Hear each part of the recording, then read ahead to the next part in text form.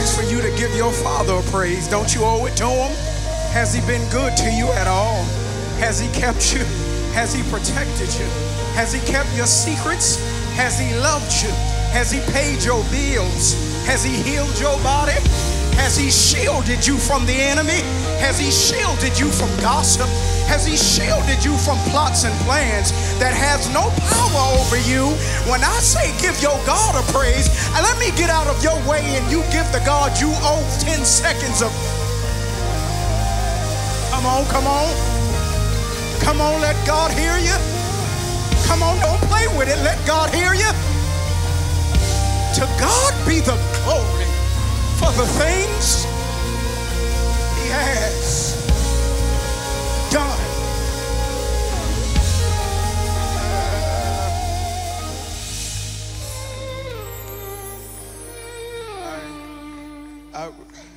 I want to be wise with my time, but I would be remiss if we didn't take a moment and honor two people that sacrificed so that we could stand in this building. Two people that go through whatever they go through just so that we could come in here and worship together. And so with that being said, could we give a heartfelt honor to Pastor John and Aventer Gray? Come on, we don't know what they sacrifice. We don't know what they go without. We don't know how many hits they take.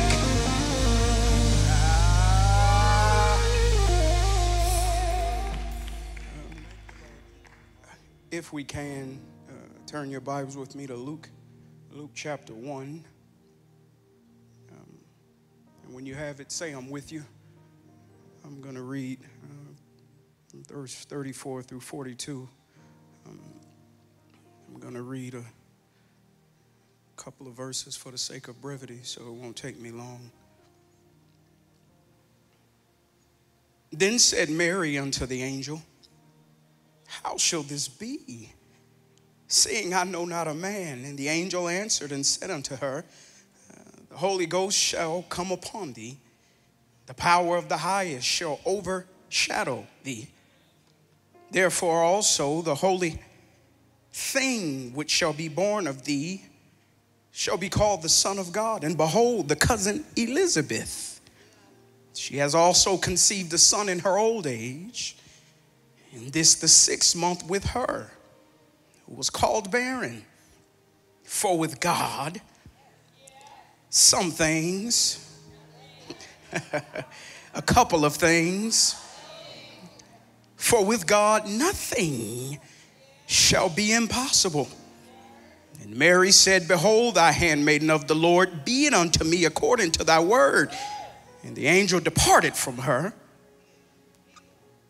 And Mary arose in those days and went into the hill country with haste, into a city of Judah, and entered into the house of Zacharias, and saluted Elizabeth. And it came to pass that when Elizabeth heard the salutation of Mary, the babe leaped in her womb. And Elizabeth was filled with the Holy Ghost, and she spake out loud with the voice and said, blessed art thou amongst women, and blessed is the fruit of thy womb. That's all I need. Now, my title might not make sense at first, but if you give me a second, I declare you'll hear from God. I want to talk to you from the subject, it's coming back. It's coming back. For those of you who are doubting it, it's coming back. Dad, we need you. We need you in ways we can't describe. But Father, we ask that you manifest in this room, shift and fill the atmosphere, walk up and down aisles and touch your sons and daughters as you see fit. What we want you to understand is we want you to have your way. Speak in a way where we could walk as manifestors. We don't want to live and die as dreamers, but we want to touch what it is you promised us. And for that, we say thank you. In Jesus' name we pray. You may be seated in the presence of God.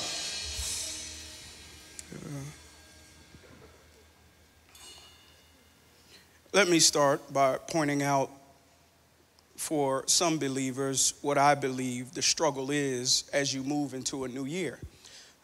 For some believers, the struggle when you move into the new year is what I like to call the voice after a New Year's Eve service. It's when we have a New Year's Eve service and the Spirit of God is moving. When we have a New Year's Eve service and we're declaring and decreeing. It's when we have a New Year's Eve service and you hear different things that God plans on doing in your life. It's when you have a New Year's Eve service and you're excited about it because you heard and God gave you clarity in areas where you was confused. It's when you have a New Year's Eve service and you leave excited because now you got your marching orders. But immediately after you get your marching orders, here comes a voice. And the voice typically says, this year is going to be just like the last. And it might not be everybody, but is there anybody in this room that heard the enemy say, this is going to be like last year? And this is a tough place to be because you heard God say he was going to make you debt free this year. And the voice comes and say, you're going to be broke just like you was in 22. It's when you heard God say he is going to heal your body this year. And then you hear the enemy say, you're still going to be sick this year. Get your money put to the side because you're going to have a lot of hospital bills that you're going to have to cover and pay. And you're stuck because you have a good service and a word from the enemy. And it's problematic because it could almost make you afraid to hope. We don't want to talk about it, but every now and again when it comes to the things of God, some of us are scared to hope for it. It's not that we don't believe God has the power to do it, but the fear of getting our hopes up to get disappointed again is something we just don't want to do. Have you ever held back on your hope out of fear of getting disappointed? Disappointed because the last time you put your hope in it, it didn't come to pass. The last time you told your prayer partner, God said he's going to move and it didn't come to pass. The last time you wrote on social media, look out, here come the blessing of God, nothing happens. And now you are afraid to hope, believing in God, but I'm scared to hope for better. And it's a unique place to be when the enemy speaks to you and you are afraid to hope because we want better, but every now and again, we do not know what to say back to the enemy. And this is why I am here today, because I am here to address what the enemy has spoke to you. Because whether you believe it or not, every now and again, you got to speak back to the enemy. Now look at your neighbor and say, talk back to him. Yeah. Jesus taught us after he came from out of the Jordan when he said, it is written, man shall not live by bread alone, but by every word that proceeded out of the mouth of God. That every now and again, in the face of opposition, in the face of your fear, in the face of failure, every now and again, you got to speak back to the enemy. I know they told you to ignore him, but sometimes you got to speak back. I know they told you to act like he didn't say nothing, but every now and again you got to stand flat-footed and look the enemy dead in his eyes and tell him what God said over your life. Look at your neighbor again and say, speak back. Yes, it will speak back to people, but some of us are scared to talk to the enemy. You'll speak back to your... See, you'll get in arguments with silly people on the internet, but when the enemy speak, you have nothing to say. But I came to tell you, whenever you get ready to walk in what God promised you, walk in what God spoke over you, every now and again, you got to look at the enemy and speak back. Prophetically, I came to tell you that this year is going to be different for you. Y'all didn't catch it. I'm going to come over here. I come to tell you that this year is going to be different for you. I don't know if y'all caught it. Let me try in the middle. Y'all my family? There you go. I came to tell somebody that this year is going to be different for you. Say different for me. Yeah, it means I'm not hating on you, but it's going to be different for me. It means that it didn't work out last year, but it's going to be different for me this year. It means that things didn't play out the way I wanted them in 22, but they're going to be different for me. different for me this year. And let me tell you why. First thing first, let me tell you the reason why it's going to be different is not because of the date. Because at the end of the day, January 1 has no power. All right, let me come back to you. January 2 has no power, and 3 through 30 has no power. That's not why you're going to walk in what God promised you. You're not going to walk in what God promised you because of a date, but you're going to walk in what God promised you because of your being a farmer. You'll catch me in a second. Genesis 8 says, as long as the earth remains, it will always be seed time and somebody's going to catch it. And I came to remind some of you that the reason 23 is going to be different because you sowed some seeds in 22. You put some stuff in the ground in 22. Now look at your neighbor and say, I put something in the ground. Yeah, I put some love in the ground. I put some money in the ground. I put my platform in the ground. I put some support in the ground. I put having your back in the ground. I put praying for you in the ground. I put interceding in the ground.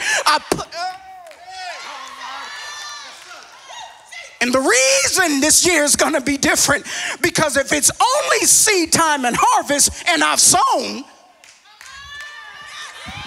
if Genesis 8 is true and at the end of the day the word of God is infallible and all you got is a seed sow, I came to tell you to get ready for your harvest. Now speak over yourself and say, my harvest is coming. You doubt it, don't you? But my harvest is coming. You don't believe it, do you? But my harvest is coming. You talk about me, don't you? But my harvest is coming. You whisper about me, but my harvest is coming. That whether you believe it or not, whether you see it or not, whether you agree or not, whether you support or not, my harvest is...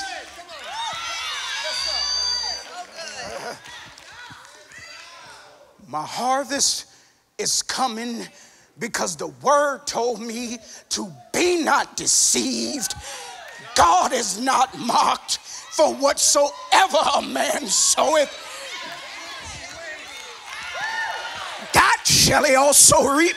And I came to tell you that in 23, it's getting ready to start growing for you. And 23 is getting ready to sprout for you. And 23, you're going to start seeing stuff come to the ground. Not because you're perfect, not because you never messed up, not because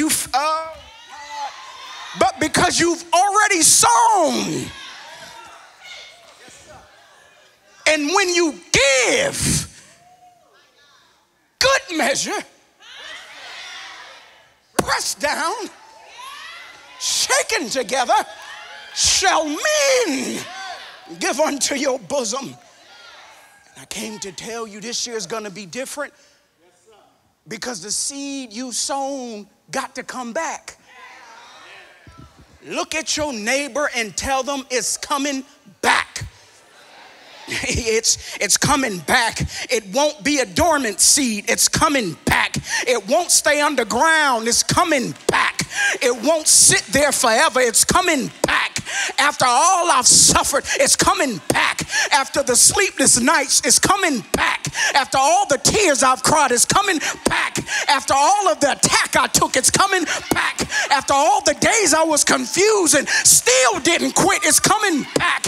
After all the times I stood in the midst of controversy, it's coming back. After all the times I didn't quit, it is coming back. It's coming back. It's coming back. And some of you didn't receive this yet, so let me give you the word of God. Mary was different. Mary was unique because her life was all planned out. Her life was all put together. She was from the tribe of Judah. And she was espoused to a husband that was from the tribe of Judah. And there you see a Judah girl being connected with the Judah boy. And she was happy and excited because they was going to come together and have little Judah babies. everything put together cute, everything pretty, everything postured the correct way, everything good to be a posted picture, because I'm with Judah and you with Judah, so it's gonna make for good TV. It's gonna make for a good photo shoot. It's gonna make for something good to be seen. And in the midst of her beautiful planning, God came and messed it all up. Has God ever came and messed up something that it took you 2 years to plan out? That you finally crossed all your T's and dotted all your I's, and here come God just messing everything up, high and mighty and messing it all up, holy and messing it all up. El Shaddai, but you got an eraser and scratched all my plans. Has God ever messed your plans up? And there you are believing in God as you watched him scratch out everything you put on your board. Bowing in his presence as you watch him rub off the board everything that you put. Blessing his holy name as he get an eraser and scrub all of the things that you wrote for yourself. Let me tell you why God messed it up. It's because his plan for you is better for you than you wrote for yourself. See, Mary wrote Joseph for her being espoused, but God wrote God for her. You'll catch me in a second. And when it comes to being a real baby daddy, if it's gonna be Joseph or God, who is the better father? All right, y'all didn't catch it. You gonna catch it over here. If you had to compare on Maury who the father is, you got El Shaddai and Joseph. You got the Ancient of Days and Joseph. You got the Lily of the Valley and Joseph. You got my buckler and Joseph. You got my wheel in the middle of the wheel and Joseph. You got my bright and morning star and Joseph. And I came to tell some of you that what God wrote for you is better than what you wrote for yourself. Now speak out loud and say, he wrote better. Yeah, I wrote this for me, but God wrote better. I wrote this money for me, but God wrote better. I wrote this relationship, but God wrote better. I wrote this health, but God wrote better. I wrote this business, but God wrote.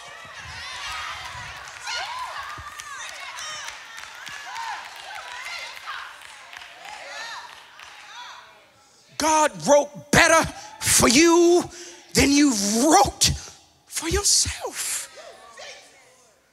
He wrote better. And there she is, a girl with a rewritten script, because God scratched out Joseph and wrote his name.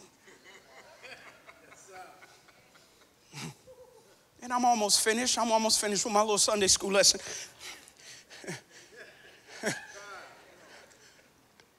So he wrote his name and told her, yeah, you're going to have a son, but I'm the daddy. I'm the daddy. Well, how you going to be the daddy? And I haven't touched a man. See, and this is our problem, because soon as we hear a word from God, we start trying to figure out how. Soon as you hear a prophetic word about what God going to do in your life, the first thing you do is try to figure out, how is it going to happen? Through who is it going to happen? Who going to give me this money? I'm going to be debt free. Who going to pay my bills? I'm going to be healed. What medicine I'm going to take? I'm going to be traveling. Who going to pay for the plane ticket? And that's your problem. When God speaks, you just have to go with what he said. Say, I'm going to go with it. Say it again, I'm going with it. It means I don't understand it, but I'm going with it. I can't make sense out of it, but I'm going with it. I don't know who to talk to about it, but I am going with it. Going with it. And so eventually she says, I'm going with it. Be it unto thy handmaiden exactly what it is you spoke, because I'm going to stop trying to figure you out, because I've learned a long time ago that God thinks bigger than I do. In fact, he said, man looks on the outer, but God looks on the heart. He kept talking eventually, and then he says, my thoughts are not your thoughts. My ways are not your ways. From as high as the heavens is to the ground, so are my thoughts to your thoughts, and my ways to... And the real problem with some of us is we're trying to figure out heavenly thoughts while we're on the ground.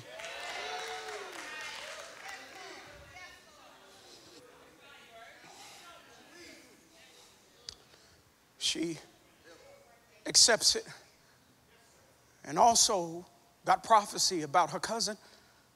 So she put her stuff together.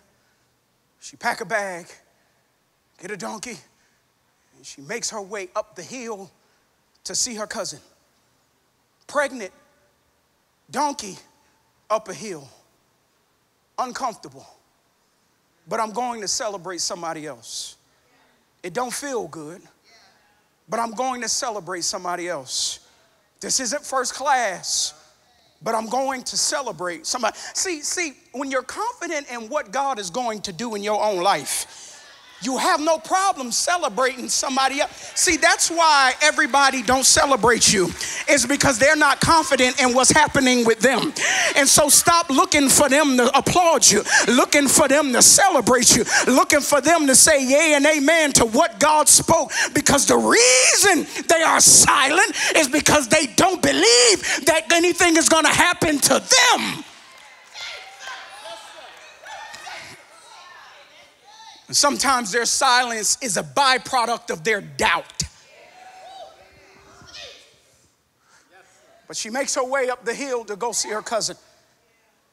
And I'm almost finished. And the Bible says she get off and open the door. She walks in the house. And the Bible says, and she made salutation to Elizabeth. And her baby leaped. And she caught the Holy Ghost.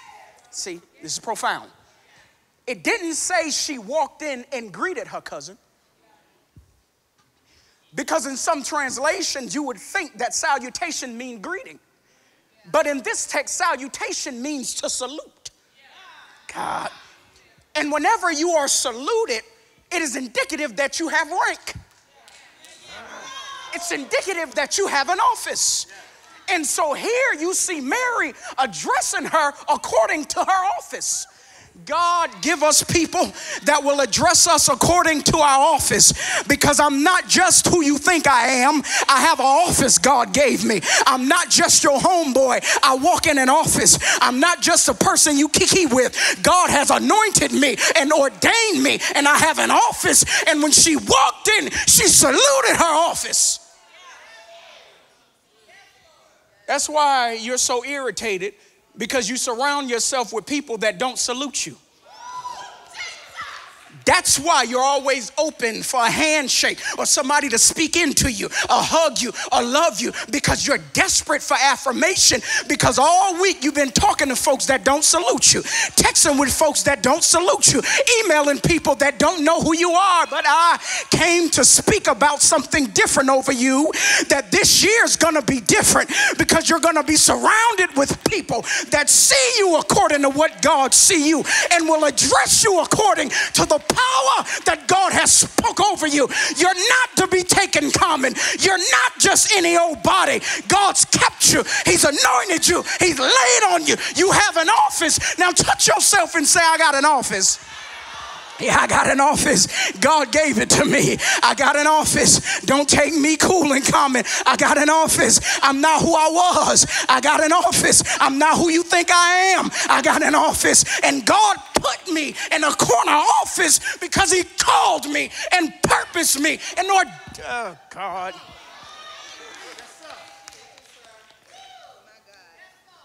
God gave me an office. And when she was saluted according to who God said she was, the breakthrough came. And something in her that she thought would be a stillborn leaped, and she caught the Holy Spirit. And after this scene, Mary packs up her stuff and go back home. And when we see this, we think it's the end of scene. When we see this, it looks like Mary is shorthanded, Because there she is giving and walking away with nothing. Have you ever gave and left empty-handed? I'm talking that when you gave your love and support and left with nobody to love and support you. When you gave having somebody else's back and left with nobody having yours. When you went to their grand opening and bought one of their ugly cupcakes that don't even taste good and walk away and won't nobody pay for nothing that you... See, we don't want to be honest, because a lot of us are living a life with this thought and question in our head, what about me? Because I love everybody, but what about me? I support everybody, but what about me? I give to everybody, but what about me? I speak life to everybody, but what about me? I have everybody else's back, but what about me? And I'm tired of being to everybody what nobody wants to be back to me.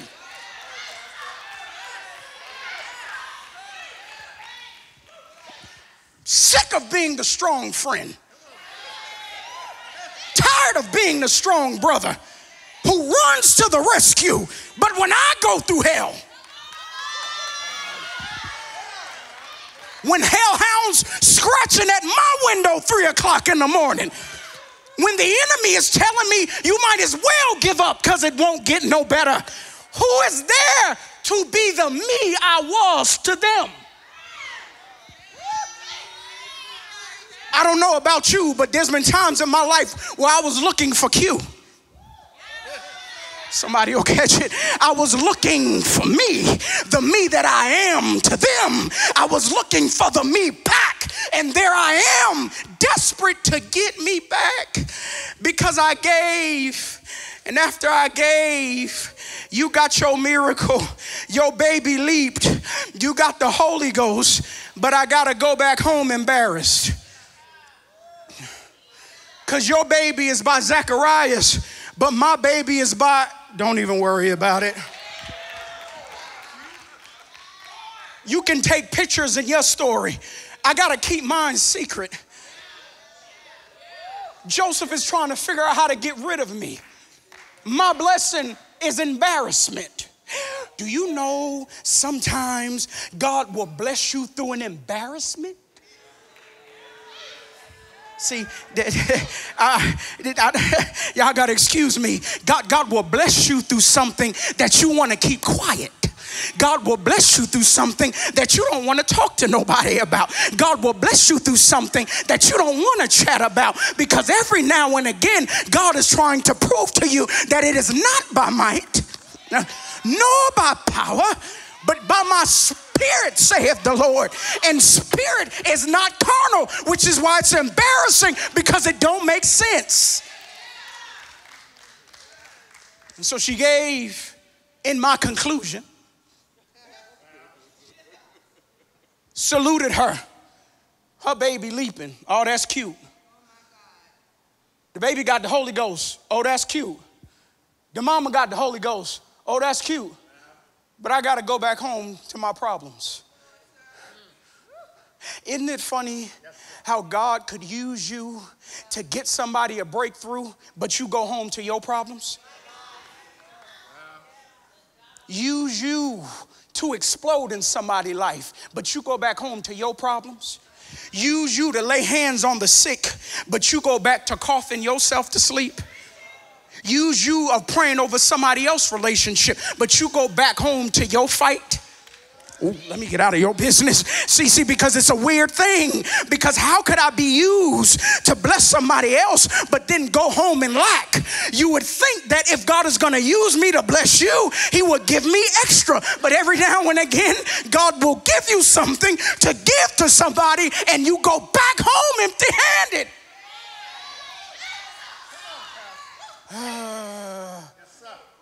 And in my last 6 minutes,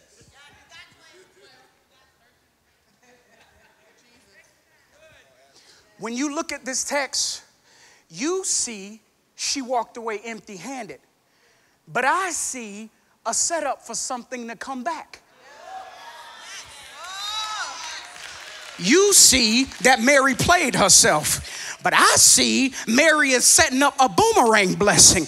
You see that Mary got her together while she going home with nothing. But I see a strategic posture in which God is going to do something that don't make sense, something crazy, something stupid. So you see she took a L, but I see a setup.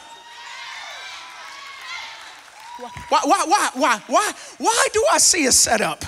Because years down the road, before Jesus was able to start his ministry, the Bible says that he stepped into the Jordan. Y'all didn't catch it. Y'all didn't catch it. Y'all didn't catch it.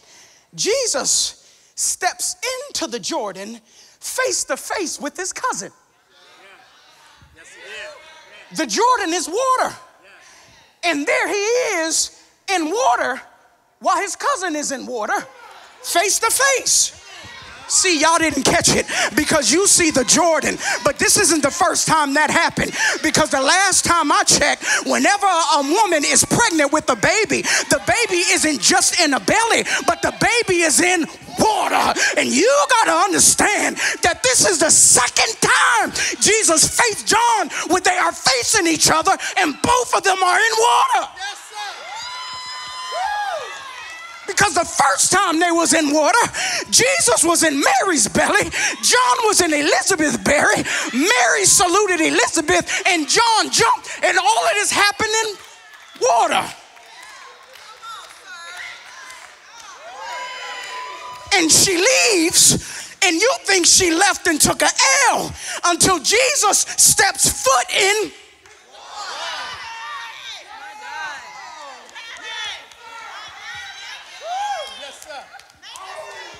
And you'll stop at water, but if you stop at water, you'll miss the rest of the text.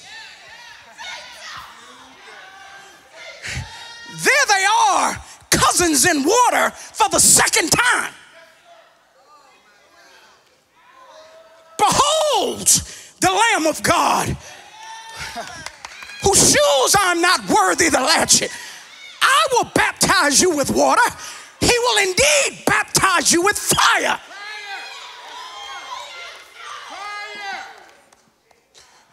And we'll shout at the water and leave, but you'll miss the blessing.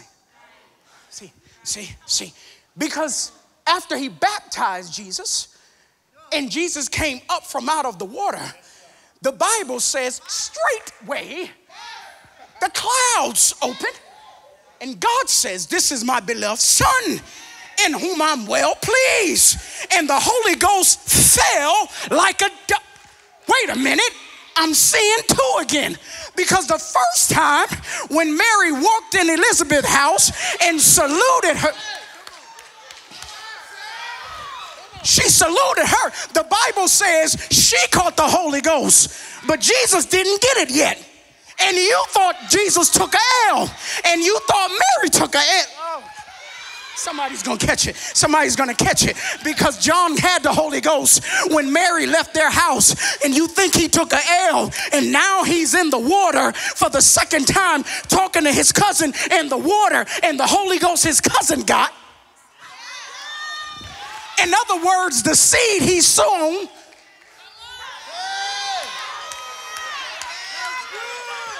it came. Oh, God. Now touch three people and say it's coming back. Everything that you sowed is coming back. Every dime you sowed is coming back. All the love you sowed is coming back. All the support you sowed is coming back. All of the backing, all of the sacrifice, everything you sowed is coming back. Yes, sir.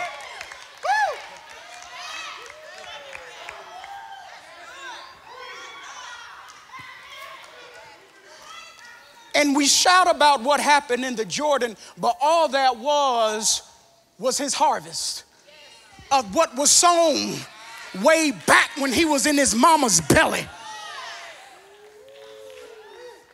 And it is on that word that I tell you that 2023 is going to be different. Because in 2022, you sold some stuff that you didn't get when the clock hit 12 in 2022. But don't you worry about it, because God says, I'm not a God who will rob from you. Be not deceived. God is not mocked. For whatsoever a man soweth, that shall he also.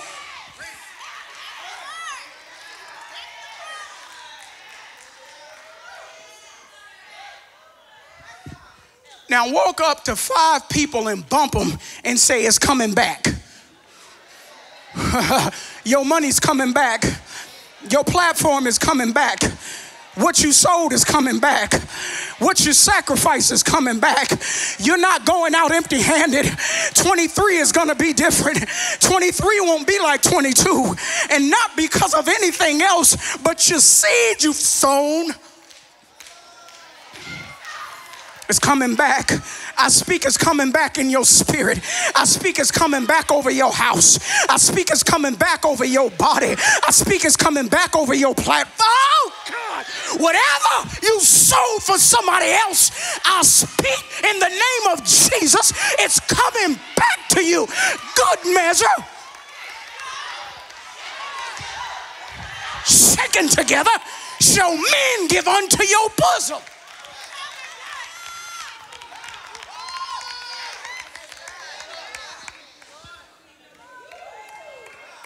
I'm done. Everybody stand to your feet.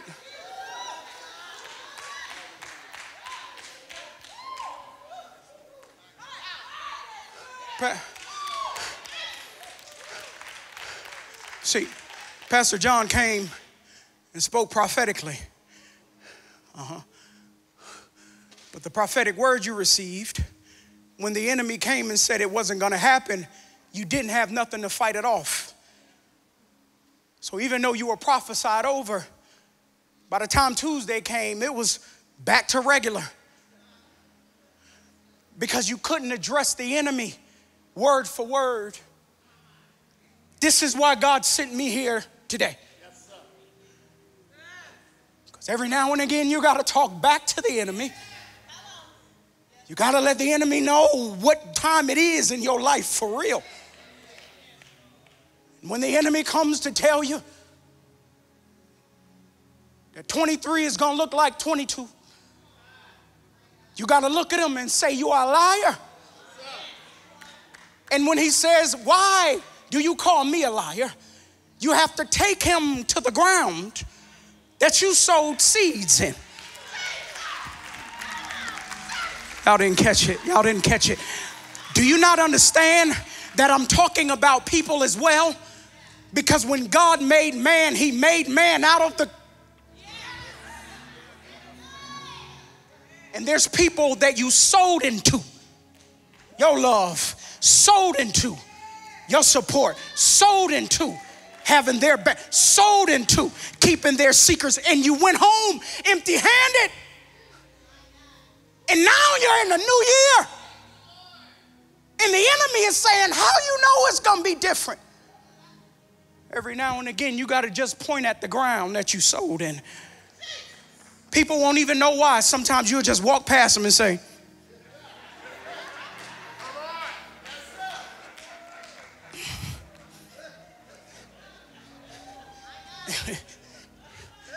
see, you think I'm losing it, but I'm literally in warfare.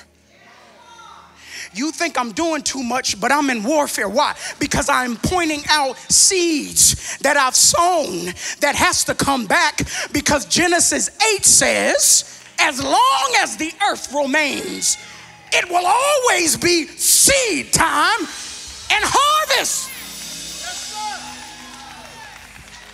And you've already sown in 22. Your love, your support, you've sown in 22. Your sleepless nights, you've sown in 22, and now you're in 23. But I came to tell you, on the basis of the power and anointing God put on my life, that this year is different for you. I ain't trying to make you shout. I don't care about your shout.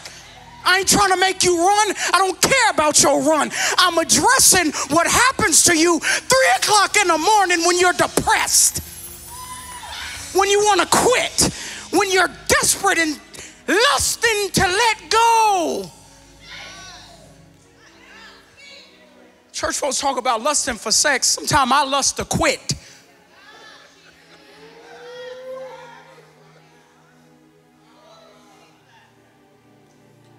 I stand and tell you it's going to be different on the word.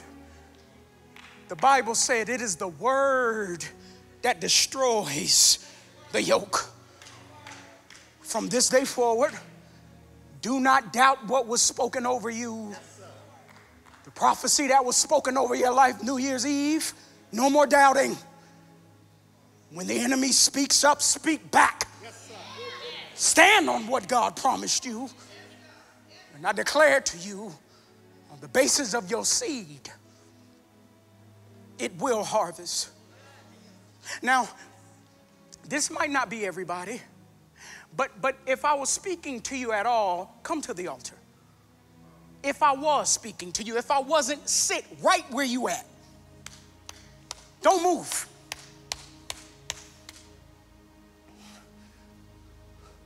Don't move. Come on, come closer. Come on. Yeah, don't move. If I wasn't talking to you, stay there.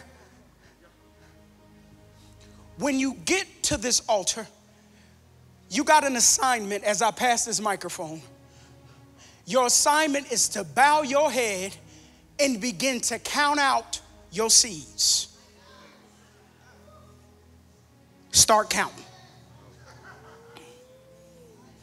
Yeah, think about in February of last year when that family was getting put out and you scrounged up your money, got your car and packed them in and put them up.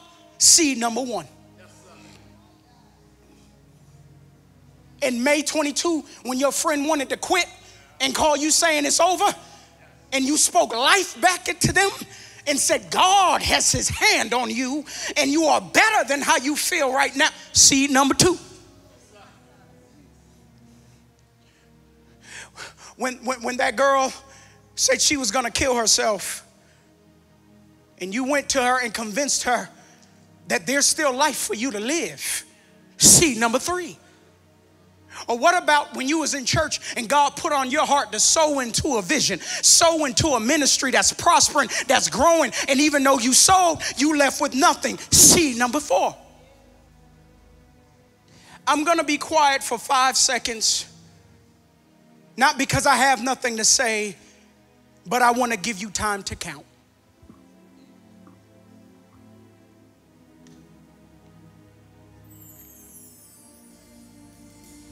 Count it up. All of it, count it up.